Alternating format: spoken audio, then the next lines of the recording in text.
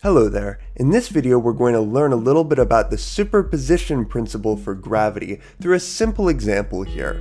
Right, so in this problem here I have a planet with a cutout, right? And this cutout, it's on the right end of the planet and it has, right, it's this spherical cutout with a diameter equal to the radius of our planet, right? And so before the cutout, this planet had some mass capital M, and it was uniformly dense, right? And what I've done is I've put this little point mass M here, and we want to find the gravitational force on little m, right? So how can we find the gravitational force on our little mass M here?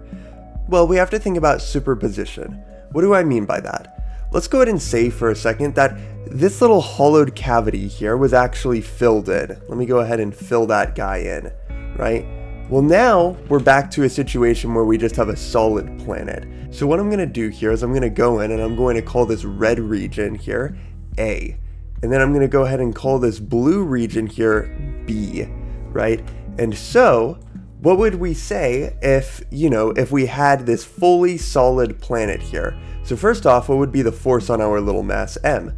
Well, now we just have a solid, completely filled in planet, right? In which case, the force on our little mass M here is going to be Fg is equal to G big M little m over d squared, right? And just for emphasis, that's if we consider the left here to be the positive x hat direction, right? This is an attractive force. My mass is going to be getting pulled towards the planet, right? But this gravitational force here, what was this from? This is from the total combined system A plus B, our total system, right? So this is the force of gravity here from this total system, all of these particles here. Now, the law of superposition tells us that we can think of this planet, though, as these two very distinct regions, right? A and B. In which case, the gravitational force is just going to be a sum of those two contributions, right? So this is going to be equal to, just very conceptually here, the force of gravity from the particles in the A region plus the force of gravity from the particles in the B region, right? Does that make sense? I'm just taking the contribution of the forces from the two little subregions, and then I'm adding them together to get the total force of the total system. That's all that the principle of superposition says. It allows you to take larger systems of particles, break it down into subsystems of particles, and then add all of those contributions together to build back up your total system.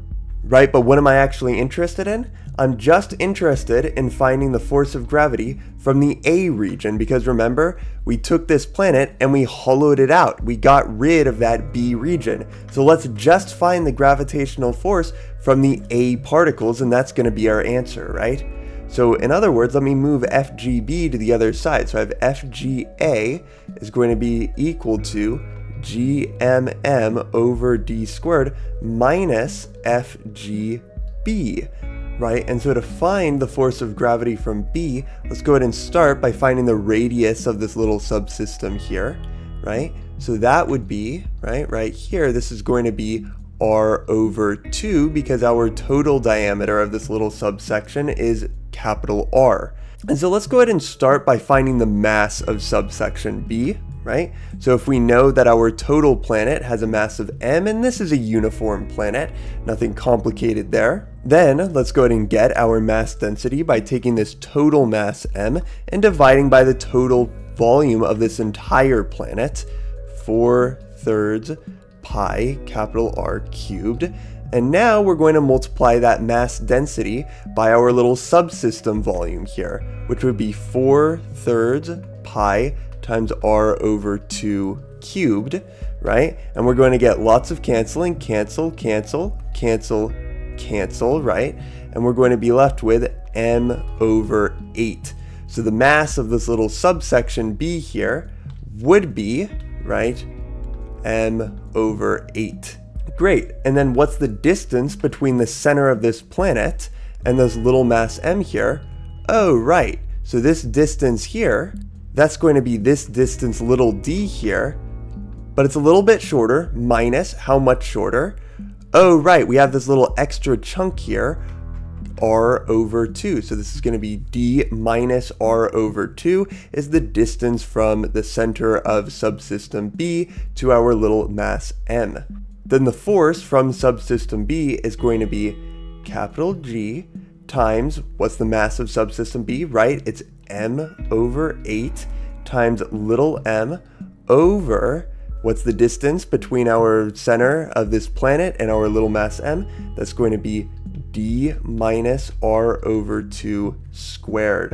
Let me go ahead and write this out. I'm going to pull out the like terms. So I'm going to have gmm times 1 over d squared minus 1 over 8 times d minus r over 2 squared. And there we go. That's going to be the force on our little mass from just the A region. That if we took this planet here and then we hollowed it out, we got rid of the B region, that would be the remaining force. If you enjoyed this video, found it helpful, let me know in the comments and consider subscribing to the channel. I love to hear about people getting on board. But other than that, thank you so much for watching.